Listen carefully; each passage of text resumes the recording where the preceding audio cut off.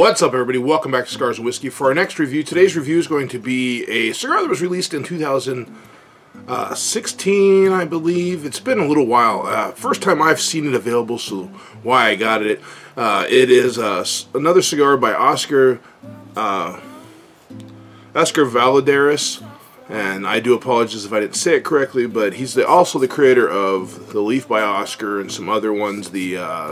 If you've seen the Island Gem #2 and things like that. But this one is the 2012 Connecticut. Now this was released apparently because in 2012, from what I understand, it might be when he started his cigar business, so it was celebrating 5 years of being in business. I think it's something like that. Again, don't quote me. It's just something I'm trying to remember from thought here. And yes, I could have prepared for that, but I wasn't thinking about it until just this second. But this is a Connecticut-seed wrapper. It is a Honduran binder, as most of his cigars have Honduran in them. And this one's a little interesting. The filler is a Honduran and Nicaraguan blend. So a little bit different. Not necessarily all Honduran like most of us have seen in a lot of his stuff. He does use other things. But we'll go ahead, and I did get this cigar. I got it at a new cigar shop. It's been open a few months in the Phoenix area. So if you're in Phoenix, you're looking for a shop, this is your plug, Dave. Wink. Embargo Cigar Lounge, and also Mike. Sorry about that. In Phoenix, they're in between. They're on 7th Street, in between Northern and Dunlap. So a little bit different area, but they do have a lot in there. They carry a lot of the boutique cigars, small batches. So with that, he has a lot of the Oscars. I think he has most of the Oscars. There are a few he's still waiting for, but if you're looking for something like that, there they are, and there's the plug. Let's move on. Alright, so with this cigar, like I said, I got it there at Embargo's, and it was roughly, I think it's about roughly $9 to $10, just because, you know, it's a good cigar. And it's a little bigger. It is a box pressed, as you can see.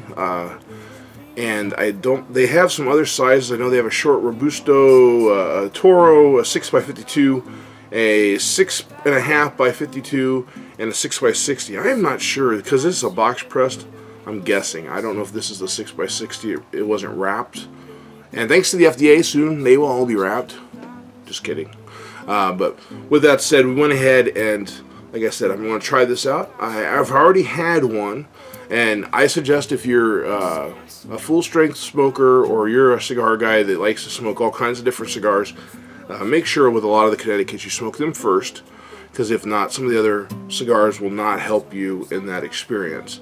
Alright, into the pre-cut, or the pre-draw and the cut, you can see that the wrapper is very wet. You can definitely tell minimal veins. I mean, there are hardly any. I can barely see some of the seams. I mean, that's some good quality control right there. And like I said, box pressed. I cut it off with a straight cut and no issues, because I had a sharp cutter. Real silky feel, medium to tan, like I said.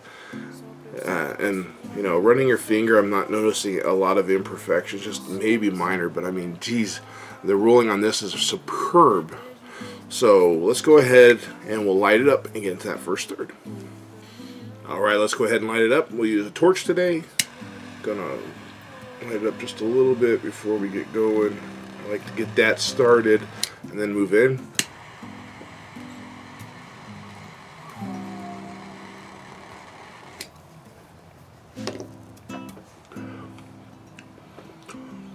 Right off the bat, I get the cedar. Noticing a little bit of a sweet fruit profile.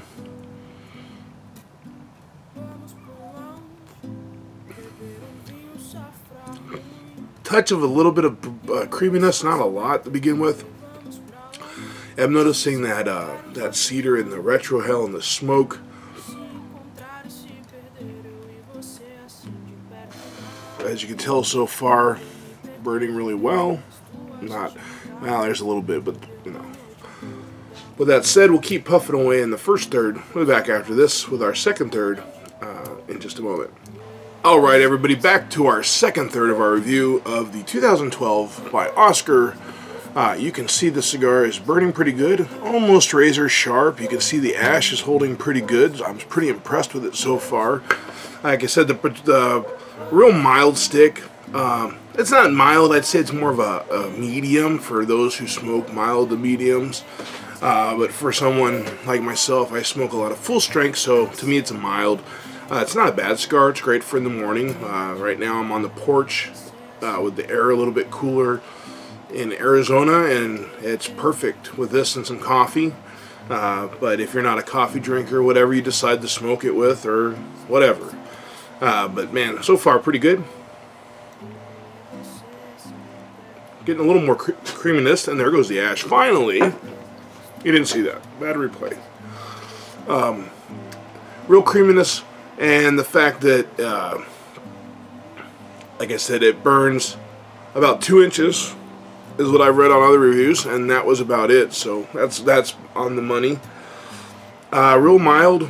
I can tell there's a little bit of spice starting, but it's not going to be too overpowering. This is definitely going to be a cigar for those who are, I wouldn't say lightweights, they just prefer the lighter cigars.